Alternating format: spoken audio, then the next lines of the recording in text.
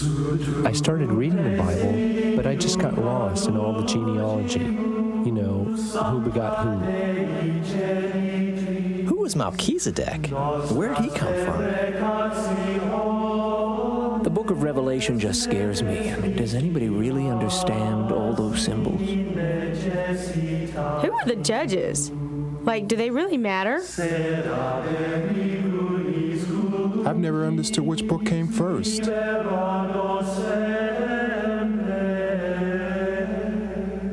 Is there a way to read the Bible so it makes sense?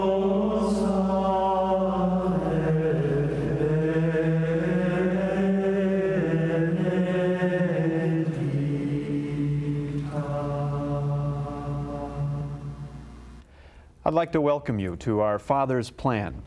My name is Jeff Cavins, and I'm here along with Dr. Scott Hahn, and we're going to be co-hosting a series of programs here on EWTN, discovering the beauty of the Bible, taking a look at salvation history, specifically our Father's Plan for your life. I'd like to welcome you, Dr. Scott Hahn from Franciscan University. Good to be with you. I'm excited because this is going to give us the opportunity to make the Bible come alive. Isn't it unusual that you'd have two ex-Protestant ministers? It's unusual but exciting to have two ex-Protestant ministers together on a Catholic network talking about the Bible.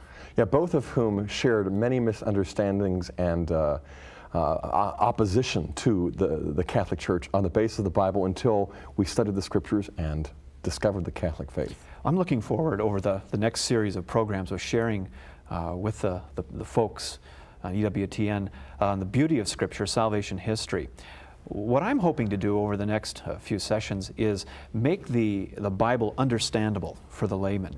You know as well as I do that when you first start off reading the Bible, it can seem very, very complex. And what I hope to do in my segment of the program, which is the first half, is to take all of those complex events of the Bible, all the way from Genesis to Revelation, and break those events down into 12 manageable parts. And then to walk through each one of those 12 points or parts of salvation history, we're going to use 14 of the 73 books in the Bible. And those 14 books are going to be the historical books that take us through salvation history. So on my segment of the program, I hope to take the people through on a journey through salvation history so that they can get the big picture of our Father's plan. What are you hoping to do? And by the way, I've seen you do this before. I've seen students respond. It's incredible. It's exciting. What you do is focus more upon the external structure of the Bible that people need to grasp if they're going to come to grips with the internal content. What I'm going to shift to is the internal content, focusing principally upon the theme of the covenant, which really is the overarching theme of the Bible, and showing how the covenant understood as a family bond between God the Father and we, His family, how that makes the Bible come alive, how that makes the Bible make more sense, and it also makes the Bible very practical for our own everyday life as well. How have you found the Scriptures to be a key for you to come into the church? What role did they play in you coming into the church? Well, they were the reason I became a Catholic. They were the key for me overcoming so many misunderstandings. You know, if it wasn't for the Bible, you know, I wouldn't know Jesus Christ, but I also wouldn't know the church that He established. And so, you know, you look to the Bible as a convert, and you just, words can't express the gratitude and appreciation you feel. And I don't just feel this alone. You know, we're part of network and organization with over 100 Protestant ministers who, through Bible study and prayer, have come into the Catholic Church. It's an exciting movement that we're a part of. I know, Dr. Hahn, that your teachings played a big role in my coming back to the church. I left the church when I was about 20 years old, became a Protestant pastor for 12 years. And it was through your teachings that it really woke me up to the beauty of Scripture. And by the way, some of the concepts that you're going to be sharing on the subsequent programs about the family of God and how the Catholic Church really is an expression of God's family and His love for us as a Father. And so I really encourage our viewers to tune in the coming programs, because they're in for a treat with what you have taught. And I think that there's many people out there that have toyed with the idea of coming back to the Catholic Church. They've left the Catholic Church because they were rebellious or because they were just angry. But I would invite our listeners to really listen to the Word of God, specifically what you're going to be sharing, and be open to what the Lord is saying. We are excited about this series, and we invite you to join us on Our Father's Plan. Sutum presidium confugimus Sancta Dei Genitrix nostras deprecatio. We want to welcome you back to Our Father's Plan. It is indeed a privilege to share with you the joy of Scripture. You know, it was in 1977 that I had a real conversion experience to Jesus Christ. And one of the first things I did after that experience is I went out and I bought my very first Bible. It's right here. It's been a good Bible for a number of years. I remember going out and reading that Bible and consuming it. I couldn't get enough of it. It was like it came alive for the first time in my life. Well, over the next series of programs, we're going to be talking about the Bible and how to read the Bible. You know, the New Catechism of the Catholic Church says that the Scripture is a letter written by our Heavenly Father to His children for the purpose of revealing Himself to them. And what we're going to talk about over the next few sessions is how to read the Bible, because the Bible is an exciting adventure. I want to share with you some practical ways to read the Bible. After my conversion experience, I would open up the Bible and I would start to read, but to be honest with you, I didn't know where I was. It was exciting and I felt like God was speaking to me, but it didn't make sense as a story. A little bit later on in this program, I'm going to give you the keys to reading through the Bible in chronological order, and I think you'll find it very exciting. But first, I'd like to talk a little bit about the Bible. You know, the Scriptures, as I said earlier, is a personal letter written by God for you. God wants to reveal Himself to you. God reveals Himself to man in the Scriptures gradually. The New Catechism says that He reveals Himself by words and deeds. He not only says that He loves us, He shows us that He loves us. So it's important for the modern Catholic reading the Bible to understand that when they read the Bible, they're reading a book of history. History becomes very important to the Christian, for it is in actual human events that God reveals His will to us. I like what Pope Paul VI said in the New Catechism. It says that the history of salvation is being accomplished in the midst of the history of the world. So the Bible gives a wide range of examples on how God, through word and deed, has gradually entered the life of His people. You might ask the question, why should I read the Bible? Why should I read it? Why is it important to me? And number one, I would say that the Bible, for us as Catholics, is our most precious family heirloom. I want to read a few scriptures to you that talk about how you and I, once we became Christians, were adopted into God's family. I'm reading from Ephesians chapter 1 and verse 5. The Scripture says that He destined us in love to be His sons through Jesus Christ, according to the purpose of His will. And then again, the Apostle Paul, he writes in Romans 8 and verse 15, "For you have not received a spirit of slavery leading to fear again, but you have received a spirit of adoption as sons, by which we cry out, Abba, Father." So you see that God tells us in Scripture that through Christ we have been adopted into His family plan, which started long ago with Israel as the firstborn. The Apostle Paul goes on to teach in Romans chapter 11. He says, "If some of the branches have been broken off, and you, though a wild olive shoot, have been grafted in among the others, and now share in the nourishing sap from the olive root, those who have come into the Catholic family have a new history." And I woke up to that back in 1977, that as a person who had a conversion experience, I have a new family. I have a new heritage. Israel's history is now also Catholic history. I'll read a couple more scriptures. Ephesians chapter 3 and verse 6. Paul says, "The Gentiles are heirs together with Israel, members together of one family, one body, and sharers together in the promise in Christ Jesus." He goes on, he says in Romans chapter 4 that Abraham is the father of us all. I like what Pope Pius XI said. He made a striking observation when he said that spiritually we are all Semites. Now the reason I read all of that to you is to show you that you and I as Catholics have been adopted into God's family plan. And the Bible for us now becomes our most precious family heirloom. It's a book that we need to be in. We need to understand. Now, most people would not be captivated by reading the history of some other ethnic group other than their own.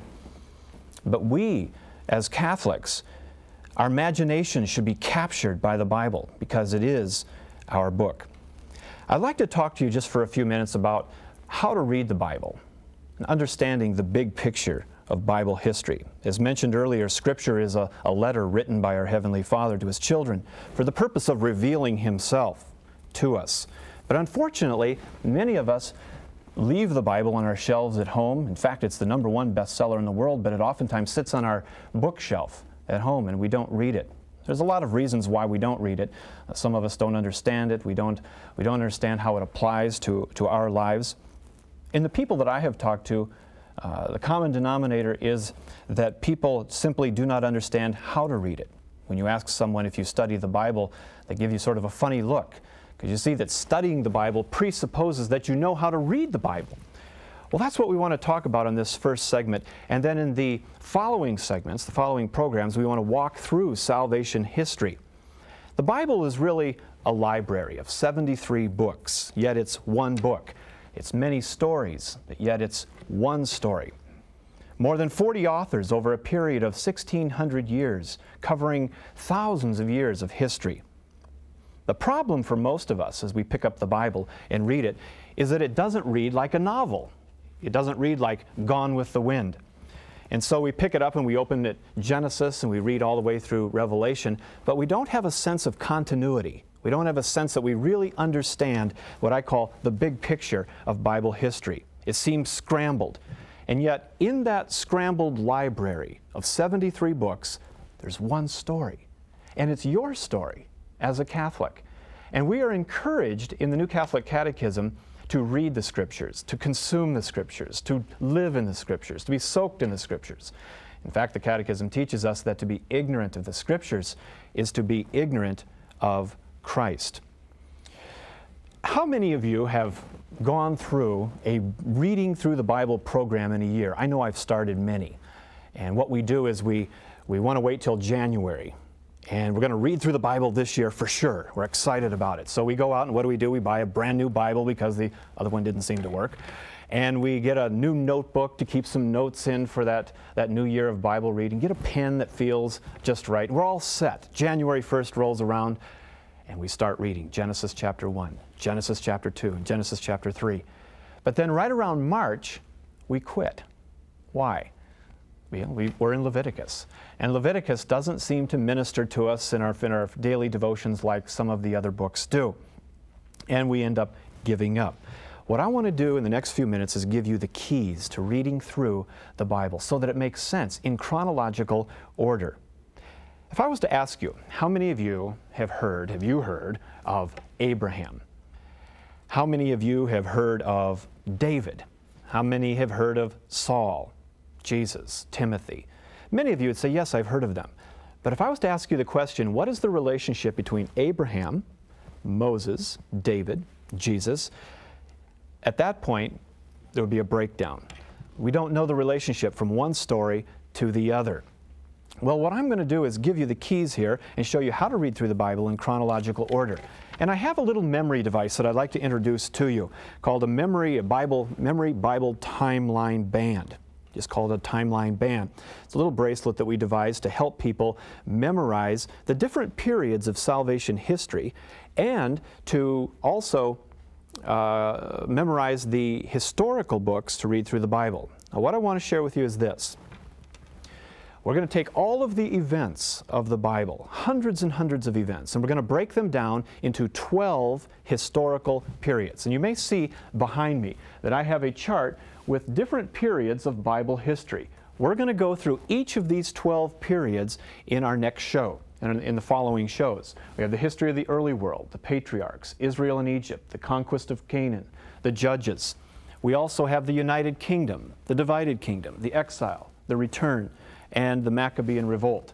In the New Testament, we have the period of Jesus and the church. as the church grew. Along with this little mnemonic device, the memory device, we have a little card, and I'll tell you a little bit about this later and how you can receive one of these from EWTN. But we have broke down all of Bible history into 12 periods, and each period receives a color so that you can memorize that period.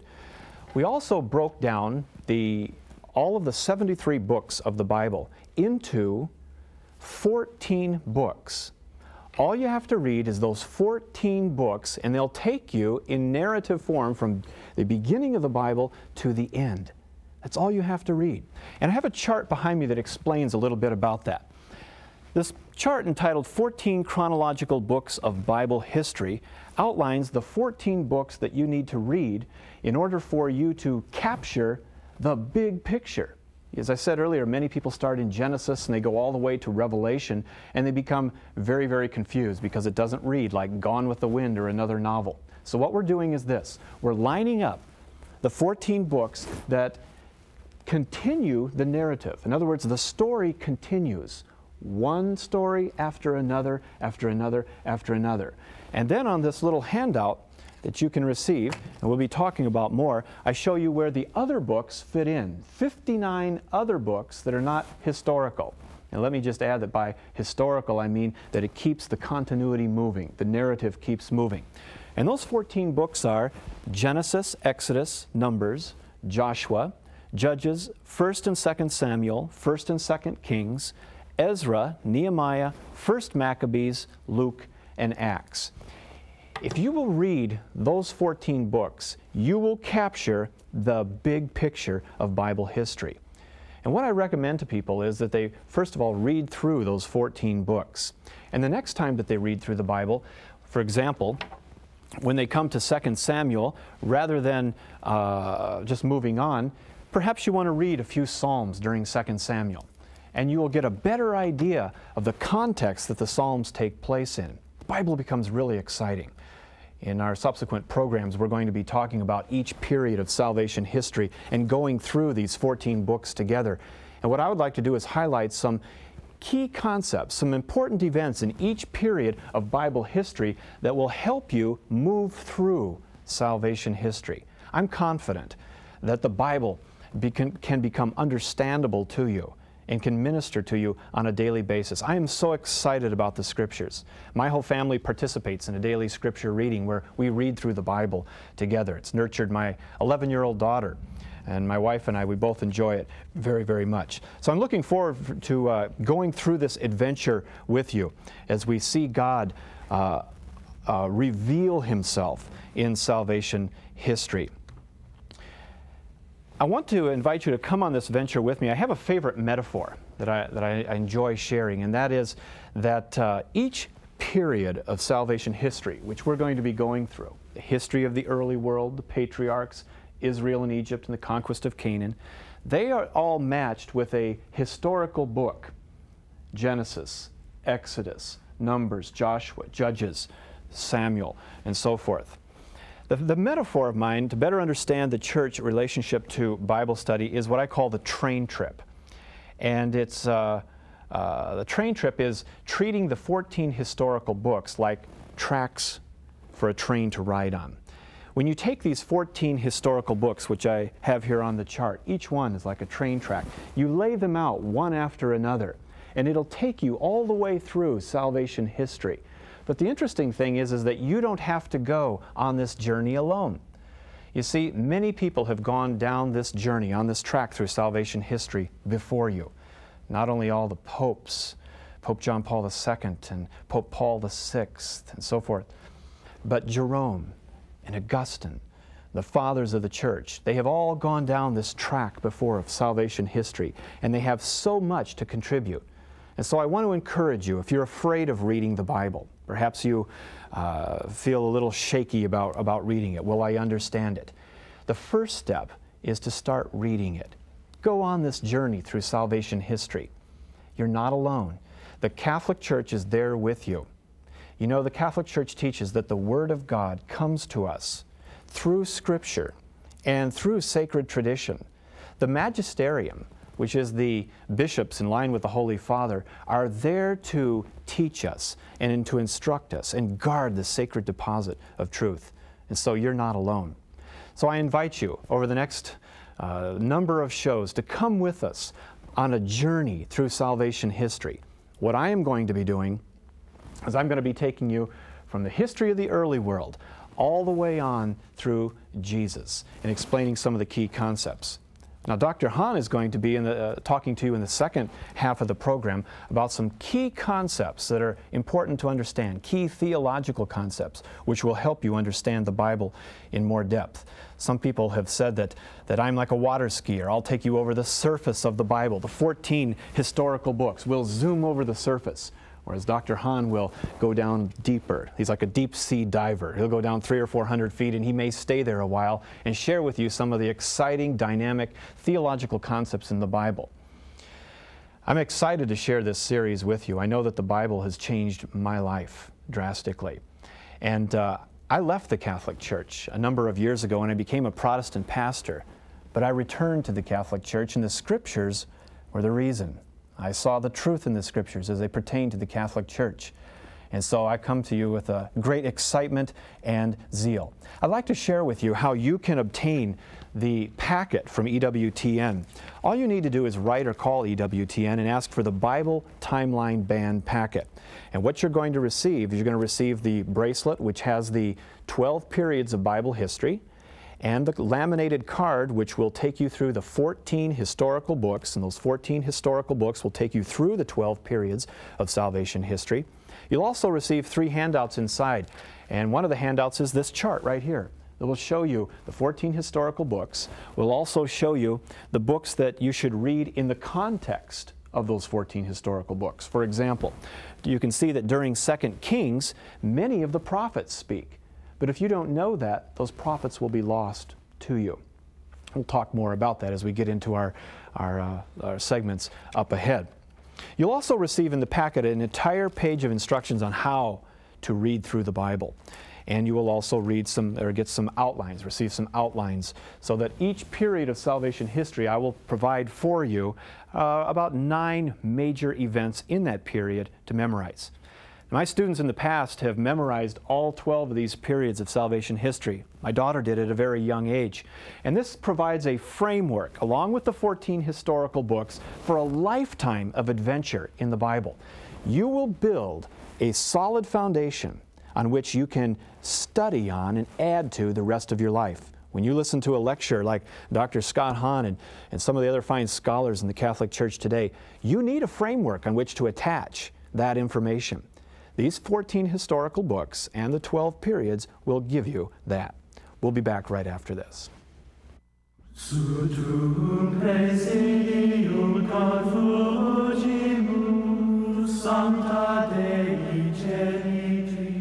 Jeff Cavins has just done a masterful job of introducing the importance and method of studying Scripture by looking at the historical books to trace the way in which God fathers His family in salvation history. He also did a good job of introducing my segment by pointing out that we're going to be going scuba diving. We're not going to be racing along the surface as water skiers. We're going to be snorkeling. We're going to be going deeper into the Bible. Before I do that, though, I want to reinforce some of the points that Jeff has stated. First of all, I want to make it perfectly clear that for the Catholic Christian, Scripture study is an essential part of spiritual growth. For the ordinary Catholic, not just for the superstar. In Vatican II, we have a statement that is so important, quoting from the great Saint Jerome, "Ignorance of Scripture is ignorance of Christ." That's ignorance that nobody can afford.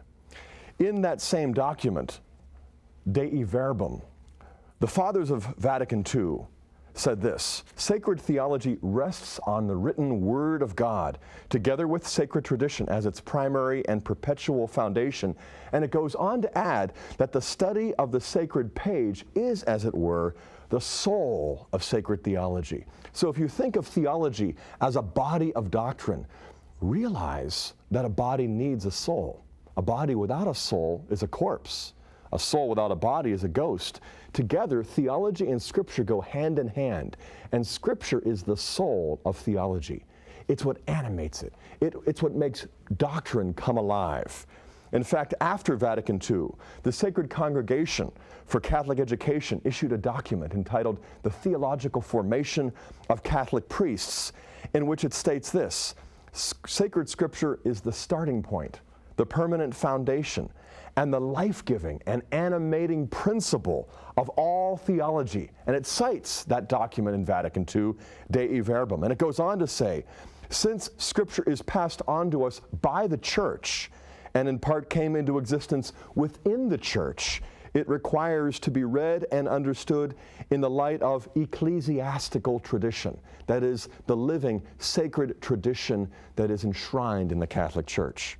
It goes on, the primordial role of sacred Scripture determines the nature of its relation to theology and its various disciplines. Well, what does that mean? Well, the document doesn't leave us to wonder, because it says in conclusion that the teaching of sacred Scripture must culminate in a biblical theology which gives a unified vision of the Christian mystery.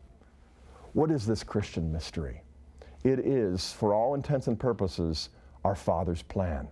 It's a family plan for the children of God, sons and daughters of the Most High, for that is who we are. Now, in discussing this particular approach to the Bible, our Father's plan, I'd like to lay out for you certain foundational principles. The first one is quite simple: God as our Father.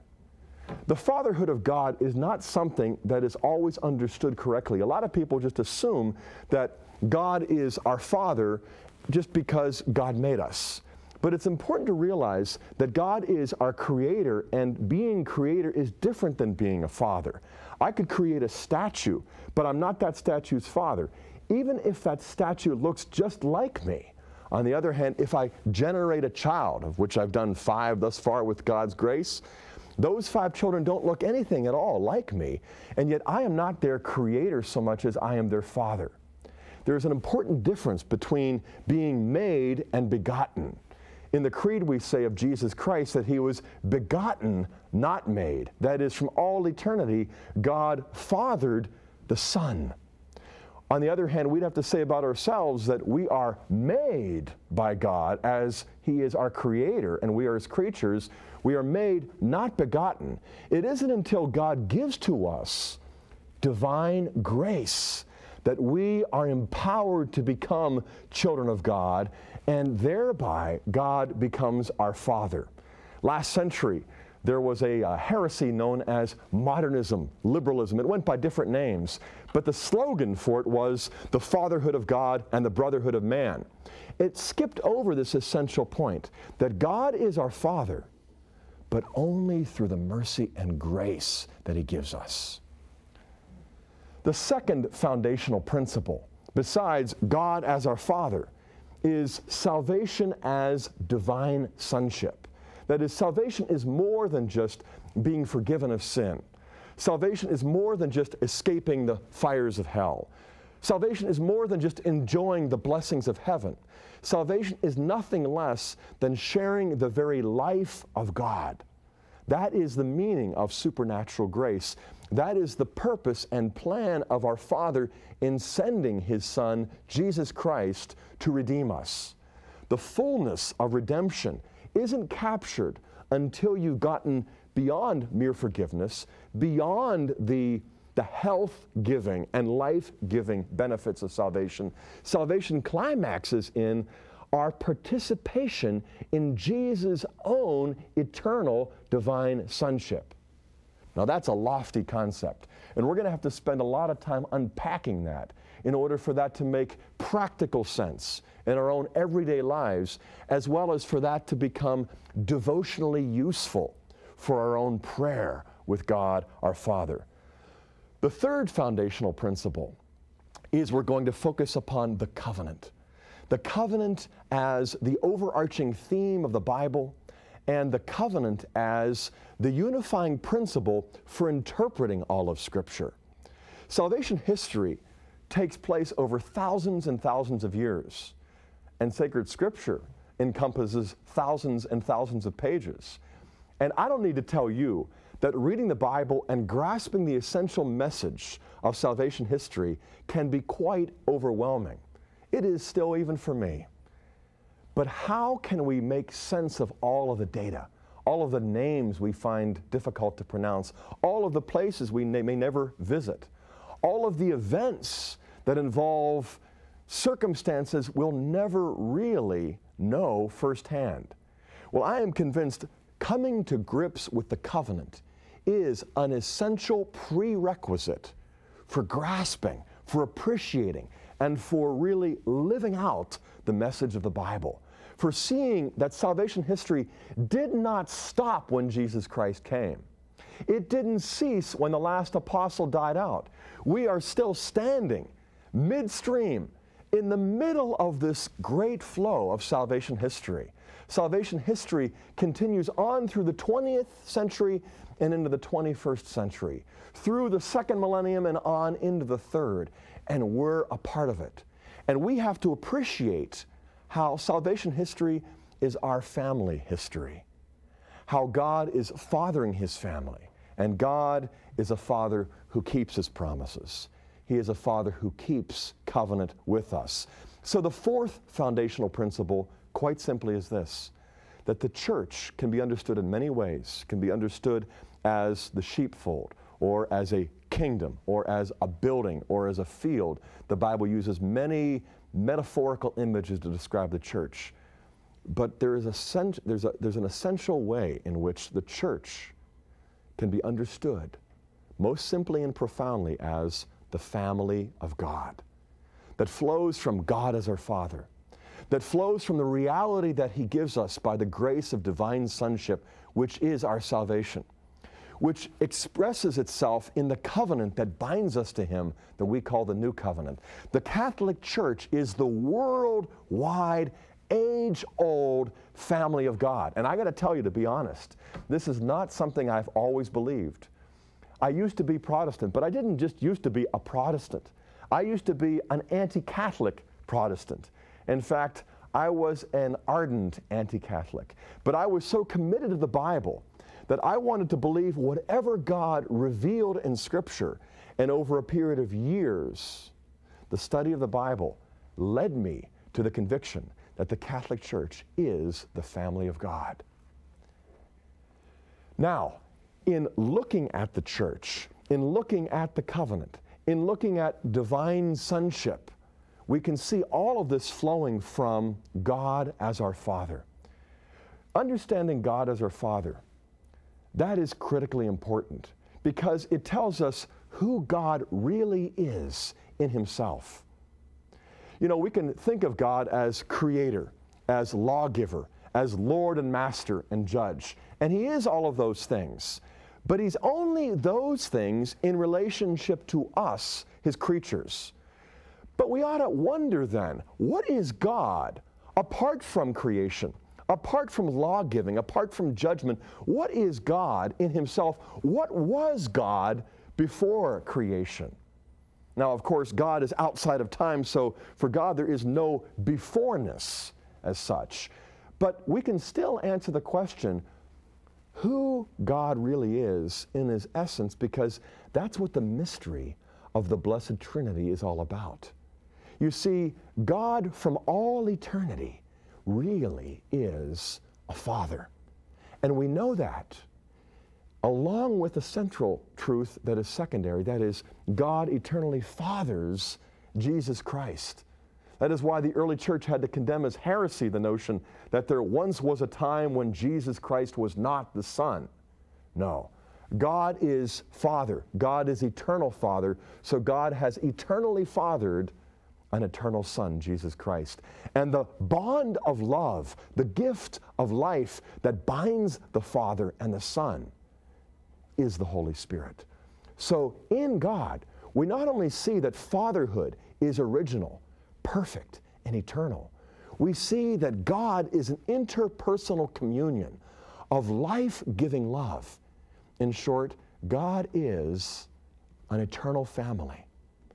That isn't just some quaint metaphor that we made up. Fatherhood is not just some image that we took from our experience and projected up into infinity in order to, make God more knowable, to domesticate the deity, to unscrew the inscrutable. Not at all. God as Father is the essential foundation of our faith. And it's what really makes the Catholic religion so unique. Pope Pius XII once underscored this point when he said, the Christian religion is the unique religion of divine sonship. Now, we've laid out these foundational principles. God as our Father, salvation as divine sonship, the covenant as the overarching theme of salvation history and the interpretive principle for unifying Scripture, and the church as God's family. What can we do with this practically? In other words, what can you take from this lesson today and begin to live out in the days and the weeks and months to come? I would suggest one particular application. When I was a non-Catholic, when I was an anti-Catholic, I was still a student of Scripture focusing upon covenant. Ever since the Protestant Reformation, however, the covenant has been understood primarily in terms of the courtroom. We're going to look and see how the Bible, better understood, presents the covenant in terms of the family.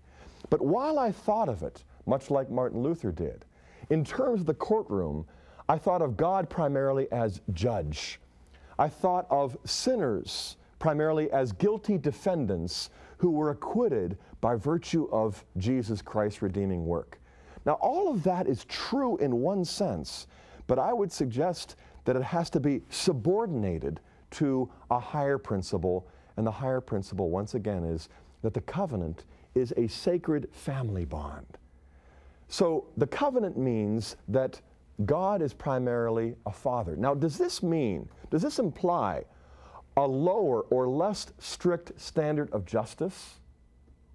On the contrary, because a father requires more from a son or daughter than a judge does from a defendant, or a lawgiver from citizens. So I would suggest to you that thinking of the covenant as a sacred family bond that binds God the Father to us as His family is the key for understanding the Christian faith. For instance, sin is often misunderstood. And I think we need to radically rethink the essential meaning of sin, because sin is not essentially mere disobedience of commandments. If you see that sin is the violation of certain laws, but those laws come from the covenant, and that covenant is a sacred family bond that our Father establishes, then we can see that the law is more than just an arbitrary set of stipulations. The law is an expression of the Father's wisdom. The law and all the commandments are an expression of the Father's love. And the law comes to us on the basis of fatherly authority. So the essence of sin, then, is not mere disobedience. It is the refusal of divine sonship. Likewise, righteousness, then, does not consist exclusively of an obediential approach to laws, much like a servant would relate to a master. On the contrary, righteousness consists of trusting the lawgiver as a son trusts the father, that the father wants the best for his children, that the father wants to give nothing less than himself, his own life, his values, his property, his time, his all. Because within the family, love is life-giving. And within God, that life-giving love is infinite, it's perfect, and it's eternal. And so as we relate to God in terms of sin and righteousness, as we come to grips with the call that Jesus issues for repentance and faith, realize that the essential response of faith is not simply trusting that Christ's death will atone for my sins. No, The reality of faith is the dynamic trust of a son toward a father. We can absolutely entrust ourselves to God as a father. Whatever he says, we will believe because he has spoken it. And so, in living out our faith in a daily way, we ought to contemplate in just the ordinary moments of life the fact that we're not just creatures, we're not just sinners who have been saved by God's mercy, we are sinners who have been saved and elevated to full-fledged membership in God's family by covenant. God is bound to us as his children.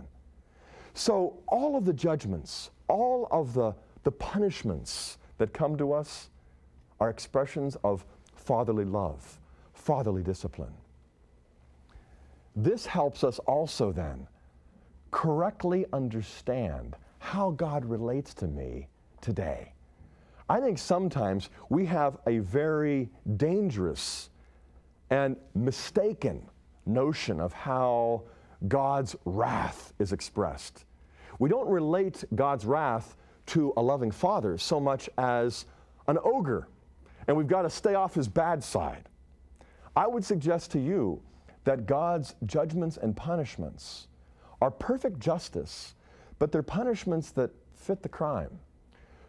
St. Thomas Aquinas once explained this in a way that I found almost shocking at first, until I really considered it prayerfully. For instance, St. Thomas says this, that God punishes us for not overcoming our faults by giving us temptations. Whenever we refuse to fight our own weaknesses, the natural consequence is we're going to be tempted. And if then we do not struggle to overcome temptation, God's punishment once again fits the crime. The punishment for temptation not being fought is sin succumbed to. Well, then how does God punish sin? What is his just wrath revealed against sin? You discover this by reading Romans 1:17 to 32. Over and over again, St. Paul describes how God gave them over to their lusts and to their disordered desires. You see, St. Thomas explains that God's punishment for sin is the pleasure that we experience when we commit that which ruptures the family bond between us and our Father. God punishes us by allowing us to experience illicit pleasures. And then the punishment for enjoying these illicit pleasures is what? The punishment for enjoying illicit pleasures sinfully is the addiction, the attachment, the idolatrous yoke that enslaves us to sin. Now, wait a second. This really turns things upside down, doesn't it? Because we don't usually think that God allowing a sinner to prosper in his sin is punishing the sinner. But if you understand the covenant in a family and fatherly way, this is exactly the conclusion you'll reach, just like St. Thomas Aquinas.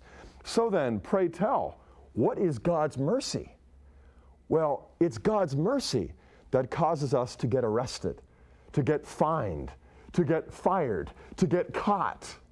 If you ever attend Alcoholics Anonymous meetings or any meeting where honest sinners will stand up and admit what it took for them to turn around and to discover God is truly a loving and wise Father, invariably they'll say it's because they hit rock bottom. And God loves us as a wise Father enough. He loves us enough sometimes to let us hit bottom. And so, in preventing sinners from prospering in their sin and thereby becoming addicted, attached, enslaved to that sin, by forcing us almost, involuntarily sometimes, to come face to face with the real moral consequences of sin in our own marriage, in our own family, in the workplace, in our own friendships. God once again shows us that his law is a prescription for our spiritual fitness, and that the virtues he calls us to exercise are essential for maturing as sons and daughters of God the Father in his family. This, I am convinced, could reshape the way we live, the way we think, the way we pray, and the way we share our faith with other people. Because I'm convinced that the Holy Spirit who dwells within our soul, the Holy Spirit that St. Paul calls the spirit of sonship there in Galatians 4, gives to us a compelling desire to share the glorious love of God with others. We're not just out to win arguments. We're not just out to understand the Bible better for intellectual purposes alone. We are out to reach the end for which we were made. Now, the primary model for understanding the covenant is the family model. That much is clear from a careful study of Scripture, and it's interesting. After years of study, I've discovered that scholarship coming from Jewish and Protestant, as well as Catholic sources, reinforce this basic and fundamental point. What is the point? That the family model of the covenant does better justice, so to speak, to the Bible's teaching than the courtroom model. Sure, God is a judge because he's a father, so all of his judgments are fatherly. Let me repeat that. Let me restate that a different way. And I said this before, but I don't think I can say this too much. A father requires of his children more than a judge from defendants, more than a king from his subjects, more than a lawgiver from citizens. So while we do see in the covenant laws and judgments, what we see in the laws and judgments is the love of the Father. And so now, let's take a step back and ask ourselves, how do the covenants help us to understand the Bible? All I can do now in the closing minutes of our time together is to present you with an overview of what we'd like to treat in the next several weeks. The overview is basically built upon salvation history. If you can build in your own mind, if you can draw in your mind a timeline, and you can see Adam at the very beginning of the timeline, and then we'll put the cross at the end of the timeline, representing the culmination of the Old Testament with the coming of Jesus Christ. You will see that the first covenant that God made was the covenant he made with Adam. In the Bible, the second covenant that God makes is the covenant that he makes with Noah in Genesis 6 through 9. The third covenant on the timeline is the one that God makes with Abraham in Genesis 12 through 22. The fourth covenant that God makes with his people is the covenant that he made through Moses with Israel at Mount Sinai in the books of Exodus, Leviticus, Numbers, and Deuteronomy. And the fifth covenant that God makes with his people is the covenant that he makes with David in establishing this divine kingdom, the kingdom of Israel. That's described for us in 2 Samuel, and we'll take a closer look at that. The sixth covenant, then, is the new covenant that Jesus Christ comes to inaugurate in the fullness of time, as St. Paul says in Galatians 4, verse 4. Now, how can we make sense of all of those covenants? It seems as though God has a way of punctuating salvation history with covenants that he makes with his people. Now, once you see covenant in family terms, you can see why God punctuates history with these covenants.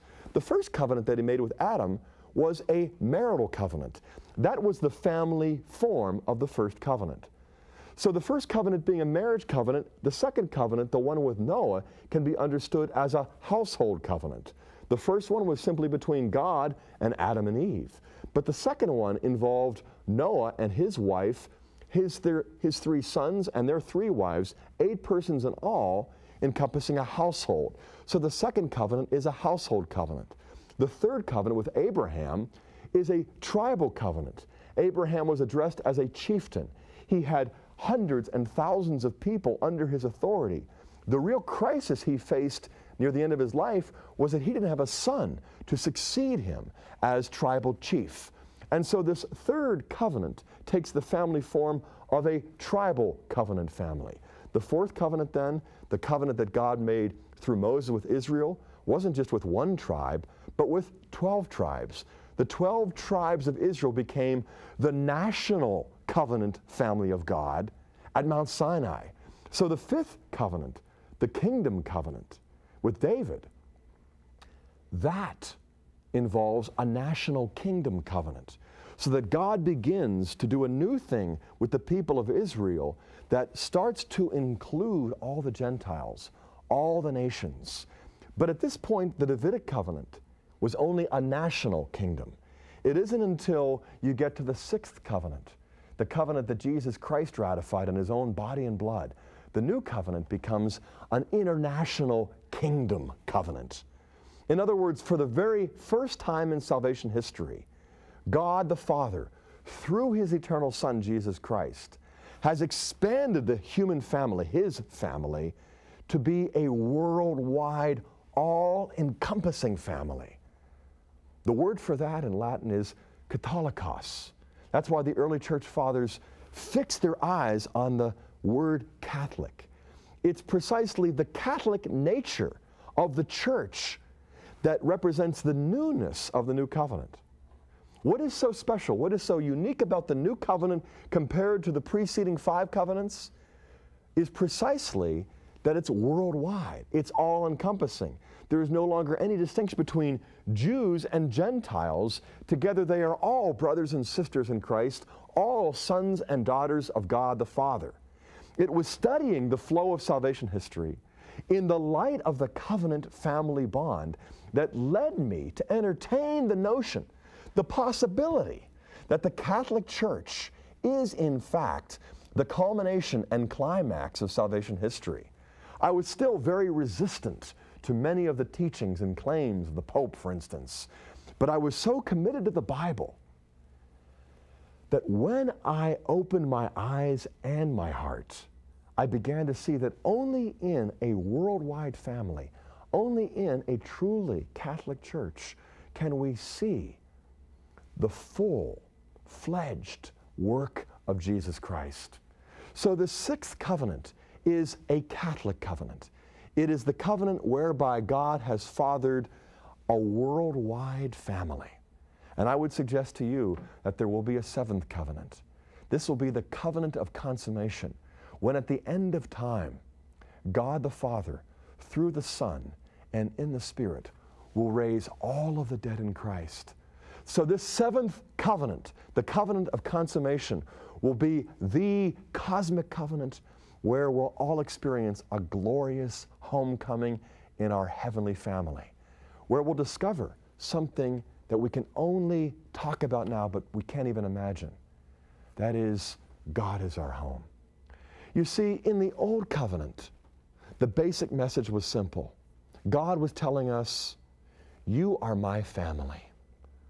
But with the coming of the Father's Son, Jesus Christ has opened up for us a mystery we would never have come to on our own power.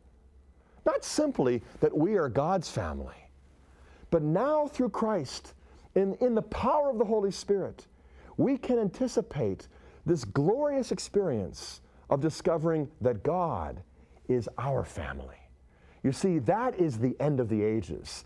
That is the goal of history, to enter into God and to experience the life of the Blessed Trinity, this interpersonal communion, this life-giving love that the Father gives to the Son, and the Son gives back to the Father in the Holy Spirit. It is our being united to that, engulfed in this eternal life and love that is, by definition, what we mean by the beatific vision. Now, if you followed me, you realize what I've presented to you by way of overview is a tall order. You are going to need to hold on tight, because we're going to be doing very, very special and extraordinary things in Scripture in this series. And I am convinced it can and will transform your lives if you let it. So, what I suggest is this. You take those beads that Jeff spoke about. You get a timeline, but most of all, you get out your Bible and begin to read. in order to discover our Father's plan. Because if you do, you will come to a deeper appreciation of all that Jesus Christ has done. But most of all, you will discover who God really is, what He's done, and why. God bless you. Tutum presidium confugimus Sancta Dei Genitrix, nostras deprecationes ne desficias in necessitatibus, sed ademi